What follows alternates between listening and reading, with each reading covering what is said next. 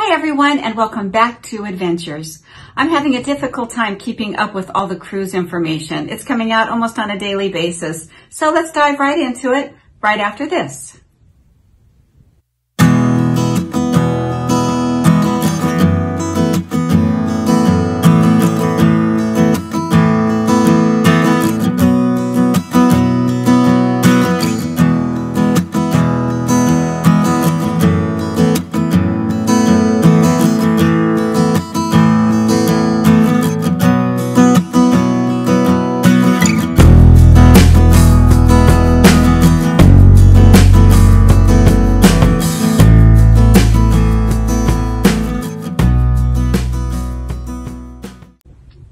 Okay, before we start this video, I have a few things I need to explain. So a couple days ago, I put up a video with a lot of the pictures that you may see on this video. And what had happened is immediately after I downloaded it or published it, I got a little notice from the YouTube police saying that the music that I used, the copyrighted music that I used on my last video, I was not allowed to. So looking back, I didn't realize that my 30-day free my 30-day free trial had run out. So they busted me really quickly. So anyway, about 175 views were on that. So, but after they busted me, it pretty much stopped. So anyway, what I'm doing on this video is I'm splicing some of the old with some of the new because the information is really valuable and you probably didn't get much of this information. So anyway, please forgive me. I'm a new YouTuber and I learned my lesson well, and they really are on top of things and I appreciate that. So let's get on with the show. So I'm happy to report that the Grandiosa cruise ship has returned back to Genoa after 3 consecutive 7-day cruises without incident at all. This is so important because they're laying the groundwork for all future cruises. We're proud of them. Good job, guys.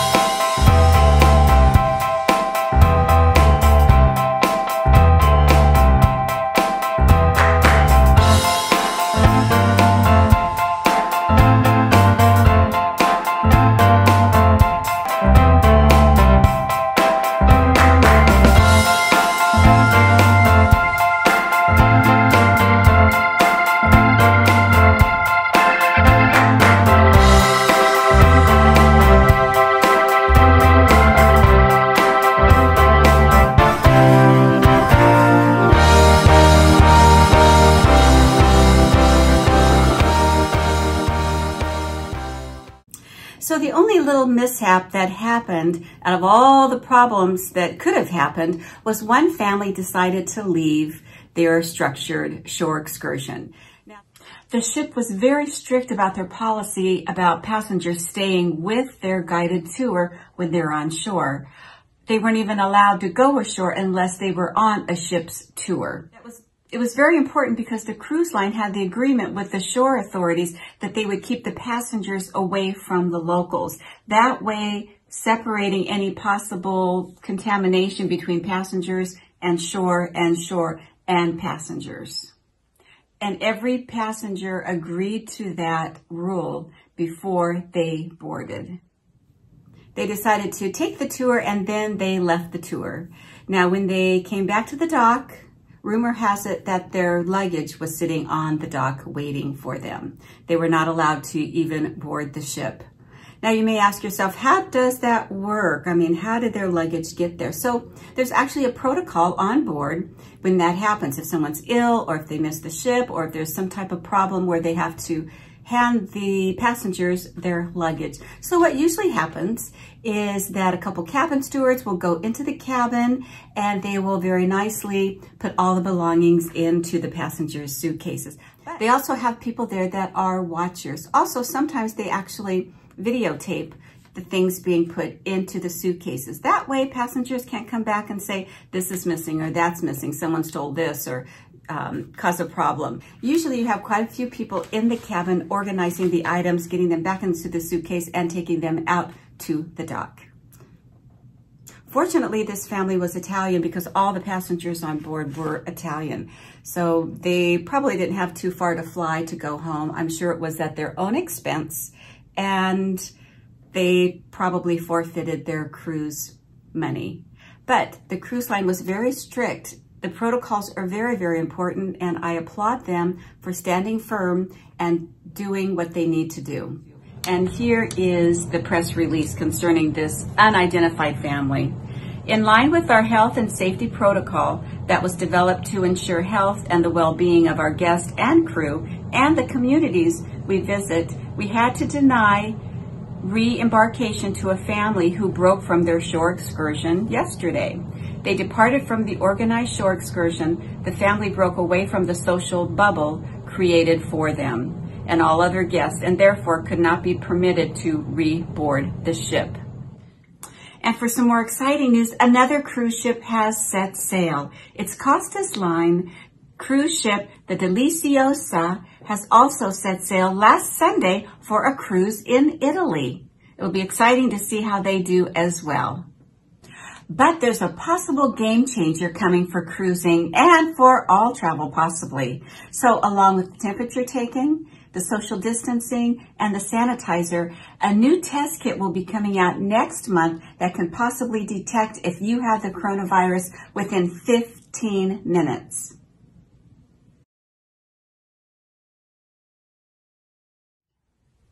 The Abbott Research Laboratories has created a new testing kit that has recently been approved by the FDA. The United States has been making millions of these tests and sending them out.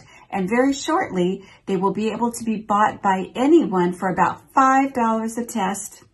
Comes in a little card.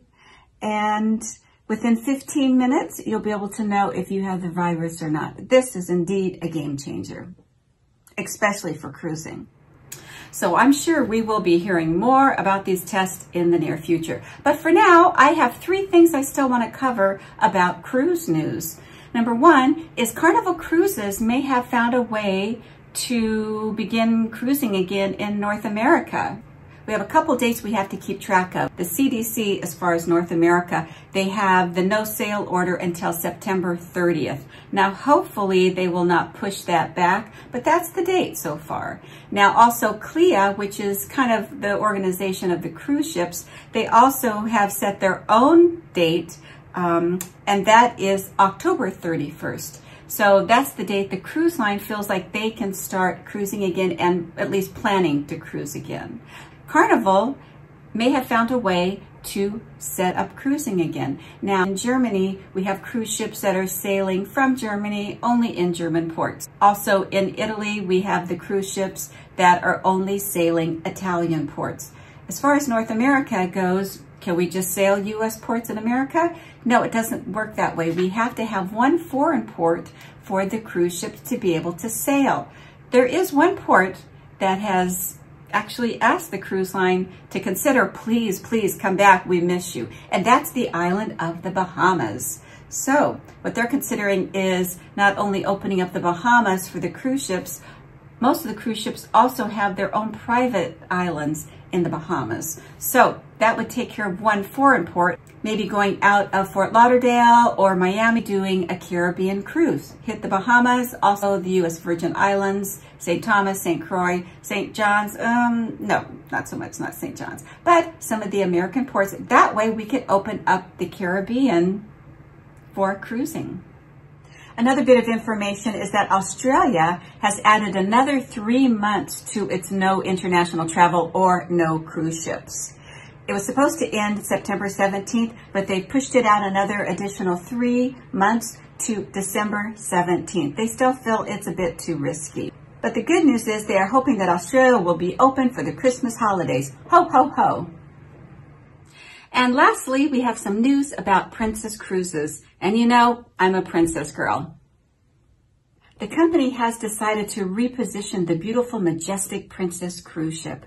Now, this ship was designed specifically for the Asian market, and it's one of my favorite ships. I've been in Japan the last 3 summers, well, not this past summer, but the prior 3 summers, either on the Diamond Princess or the Majestic. They're wonderful ships.